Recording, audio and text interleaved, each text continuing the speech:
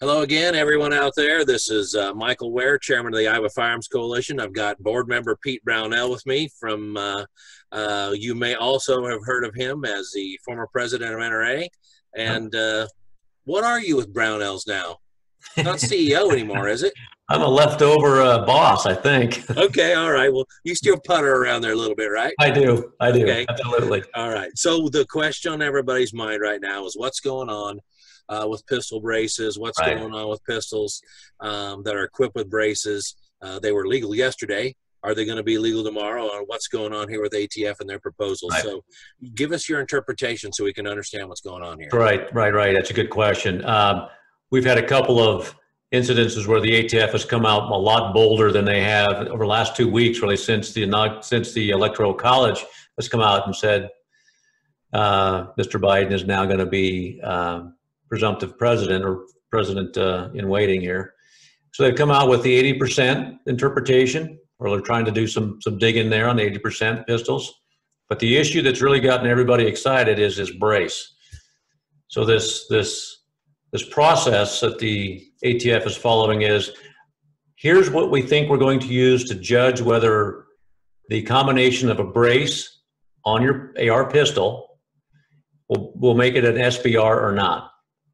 It doesn't give us any real specifics. It says stuff like it's got to be a brace, it's got to be shorter than 16 inches, and we'll consider the optic that's on there. We'll consider the weight, we'll consider the caliber.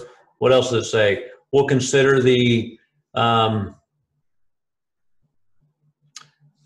boy, I don't know. I was going to say color, but maybe.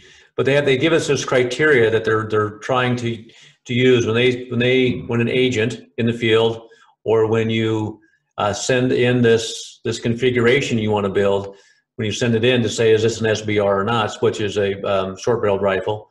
Is this a short-barreled rifle or not, which means it's it falls in the machine gun category. I think most of your listeners know the NFA segment. So is this going to be something that is illegal to own, or can I own this configuration as just Mr. Regular Citizen without any extra steps to go through?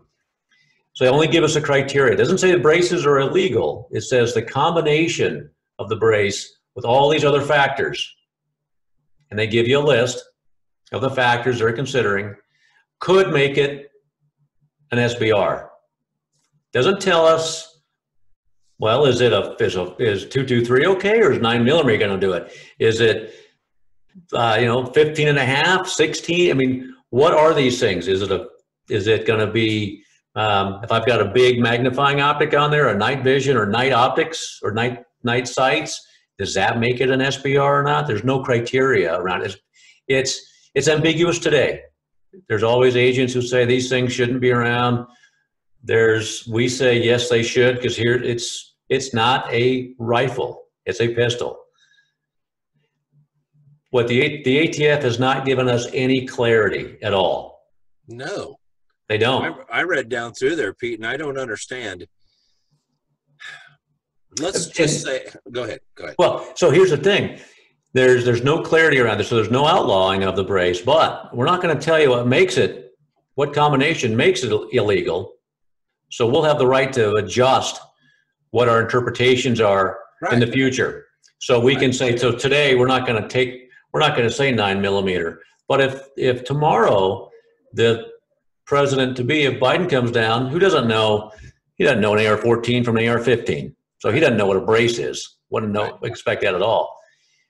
If he comes in and says, look, get rid of all these things to your fullest extent of the law, if we don't have clarity around what makes it an SBR or not, we're not going to know until the ATF comes knocking if we have followed the law or not. All of us, I'm sure all of us, are law-abiding citizens. We want to make sure we're doing the right thing. Right now, we're following the law.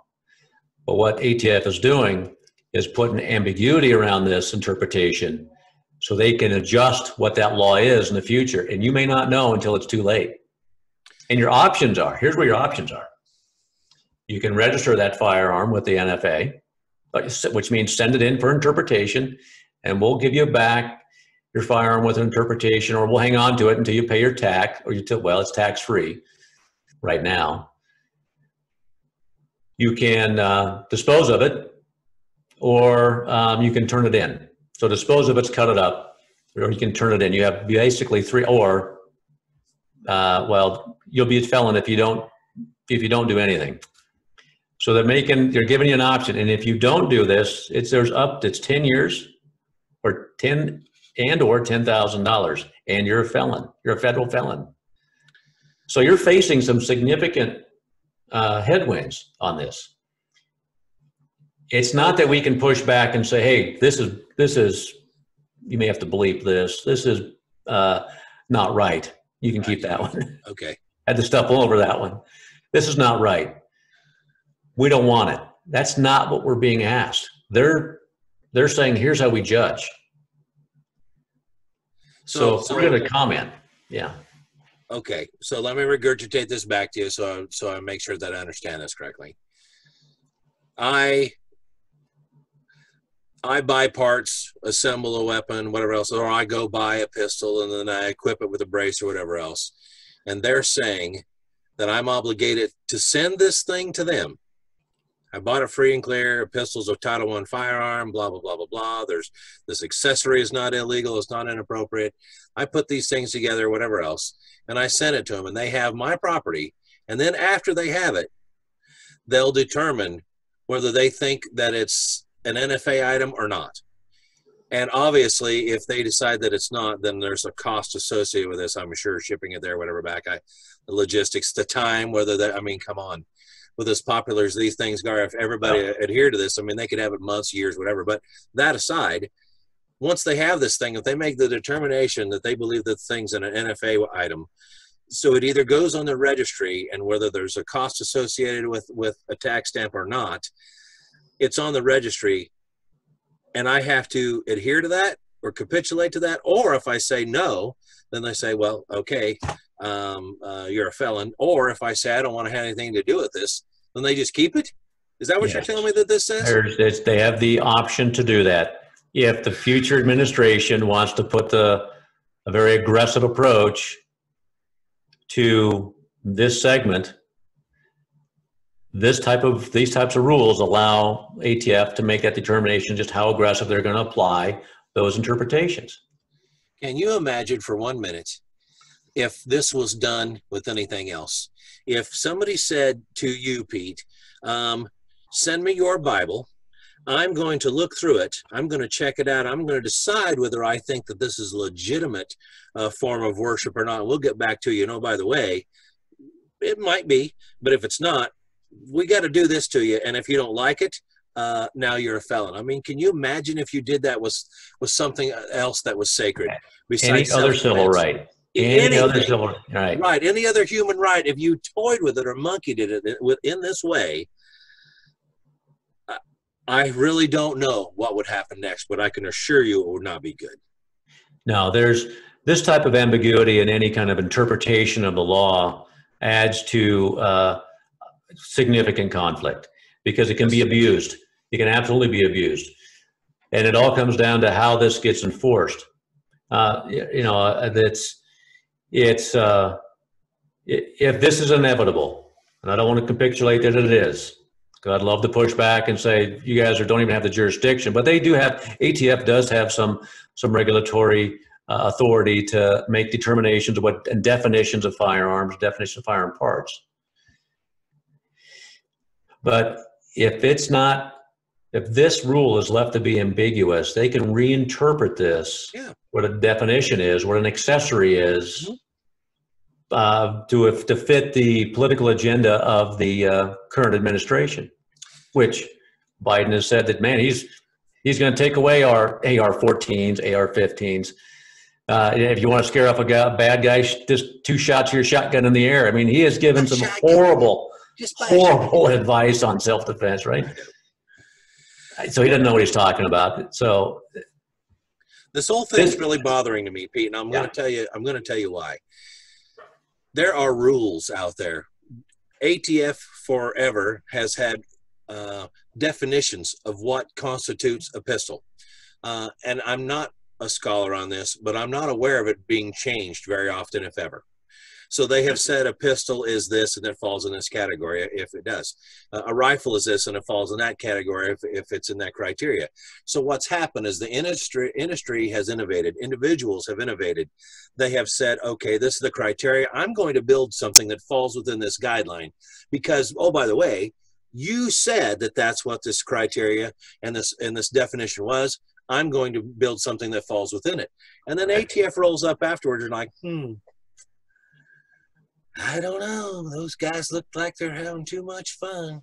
I don't know what it is they think, but do you see what I'm saying? There are rules and we adhere to them. And then all of a sudden, well, we need to change the rules because we don't like that anymore. So when these guys do this stuff and these things happen, I'm worried about not just this that we see in front of us, but the precedents that it sets to go take something else where they say, well, we really haven't liked those AR-14s for a while. We probably better do something about that.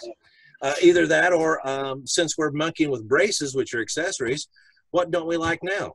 Well, we really haven't liked those high-capacity clips. They're not good. I can see that stuff happening next. I mean, these are big overreaching problems. You have that potential from the redefine thing. Now, some of those would need new categories in the NFA realm. If you're going to dump stuff into, it's not AOW, was it otherwise identified weapons, something like that? Yeah. It's tough. It'd be tough to put AR-15 into the NFA item list without a new category there. But doesn't mean that they're doing it right now. I know they are. There doesn't mean that they won't try to make ambiguity around it to give them interpretive authority or leeway as we all move forward.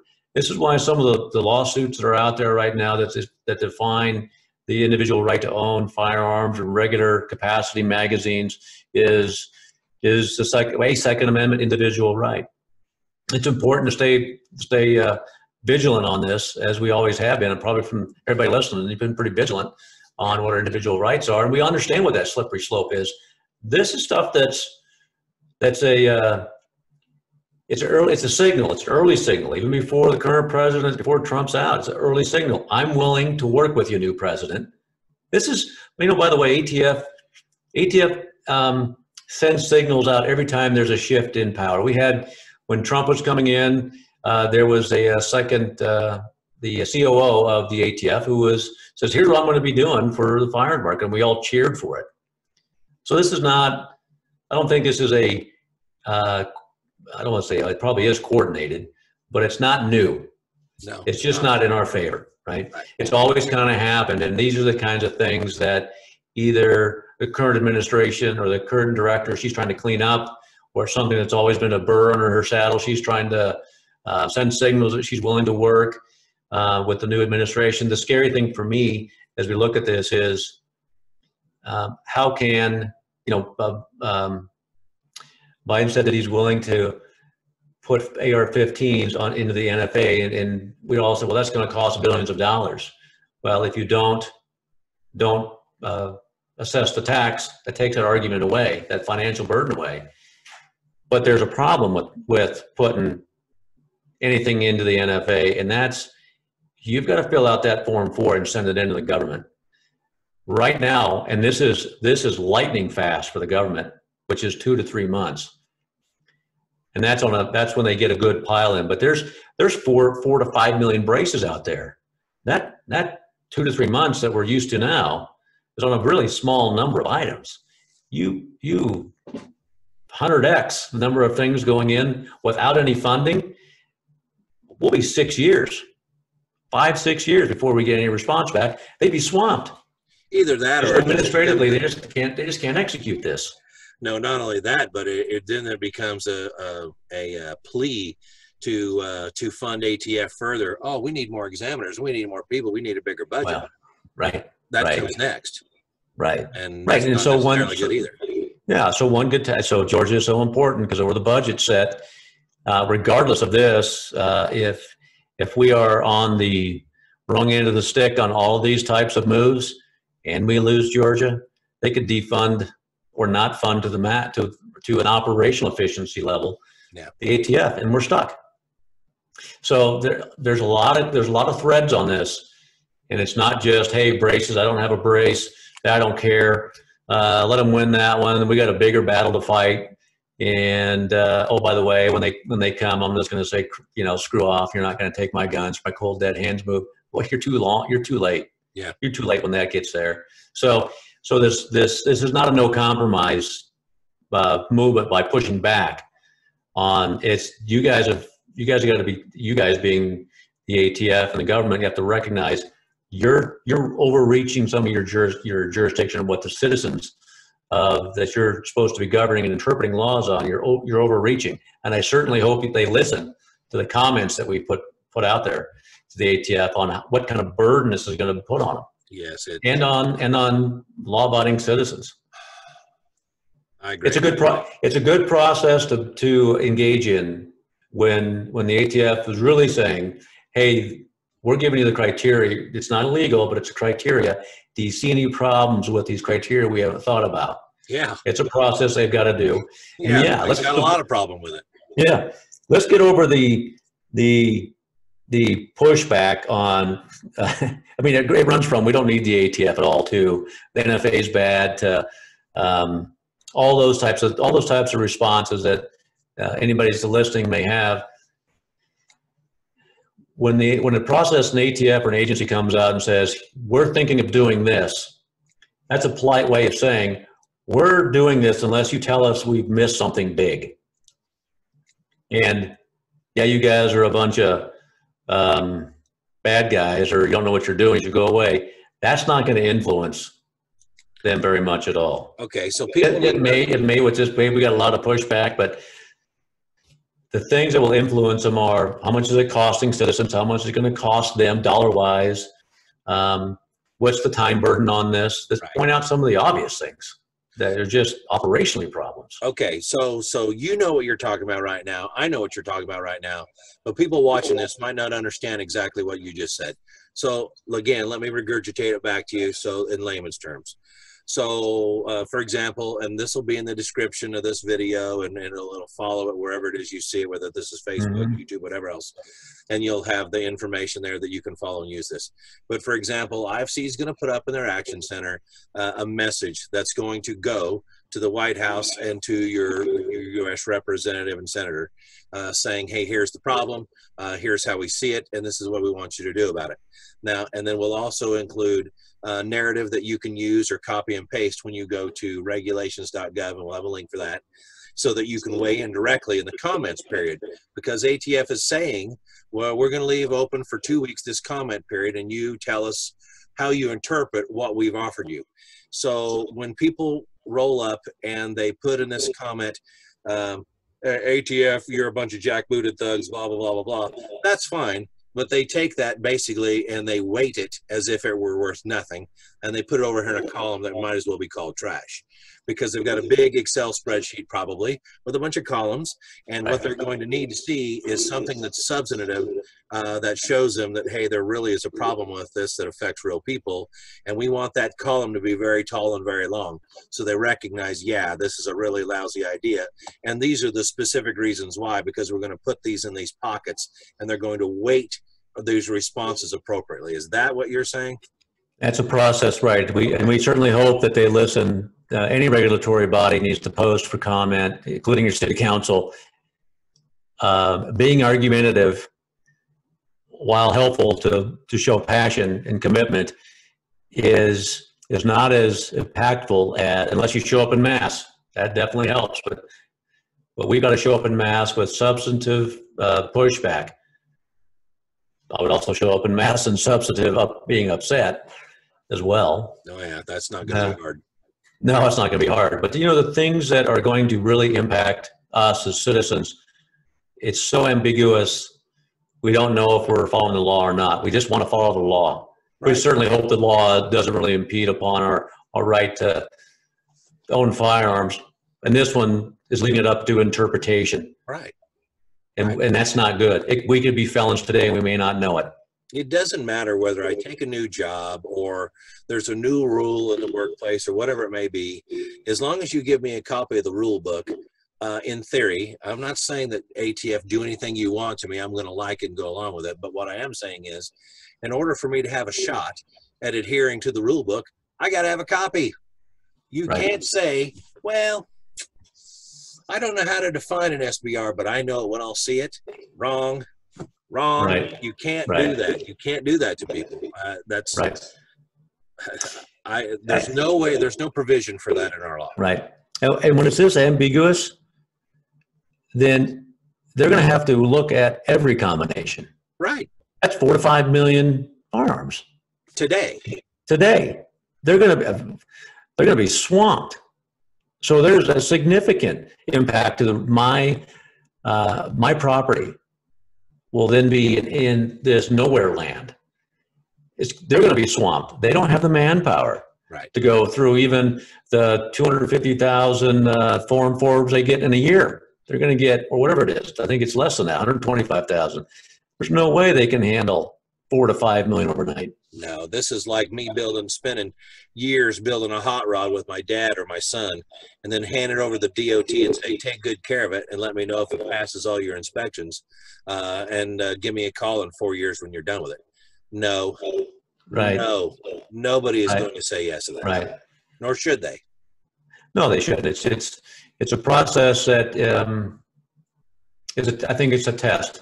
It's a test to see what kind of information they get. We're gonna require you to make your best interpretation whether you're breaking the law or not, and then ask us for permission to own this product, and we'll tell you later. It's just not how we should be doing commerce, how we should be interpreting laws. I said the law is, this is right or wrong. We should be a little clearer in this, a lot more clarity needs to be had on this. So there's some problems here, and I would encourage us and through our action center to leave comment. Okay. So the action items here for people listening and watching are follow these links, go to IFC's Action Center, and send your message. And that's going to go to the White House, because this executive office still obviously has purview over ATF. And I would like to see, I don't know if this is possible or not, but I would like to see the president phone up the ATF and say, hey, I don't know what monkey shines are going on here, but they stop. I don't know if that can happen or not, or will happen or not, but that's what I'd like. I think that our House reps and our senators need to know that this kind of monkey shine's going on, because they need to understand that this agency with regulatory powers is routinely and often overstepping their boundaries. And these are the examples of how and why. So these people need to know. However, ATF's comment period is structured in such a fashion, we just can't generate those guys an email. You have to go to a certain place in a portal and put in your information, your personal information, and then your comment. So we're going to give you instructions on how to reach that place and to do that. Fill it out, obviously, if you choose. And then, like I said, a couple paragraphs that you can choose from or add to copy and paste in there, or write your own email or write your own correspondence. So that's what we've got for action items. That's what we want to have people understand. That's what we want to have their engagements. That's what we want to have them do. And that's the ask. Is there anything that I missed, Pete? No, you got it. That's what it is. Get involved, lean in on this one, because it's the beginning of probably a couple more that we're going to have to push back on as we work through this next administration's reorganization of our rights. Dude, that's a phrase people should never have to utter or even hear, you know? Right. That's right. Yeah. Okay. All right. Thank you for your time. I appreciate it, Pete. If there's nothing else, then we'll let everybody go. As always, everybody stay safe out there. And I almost never put in a plug for membership. I probably should do that with every video, but the fact of the matter is, we don't grow. We aren't able to work. We aren't able to do these things without membership and their help and their engagement. So we appreciate that from you guys. Get out there and help us get this done. Take care. All right. Take care, everybody.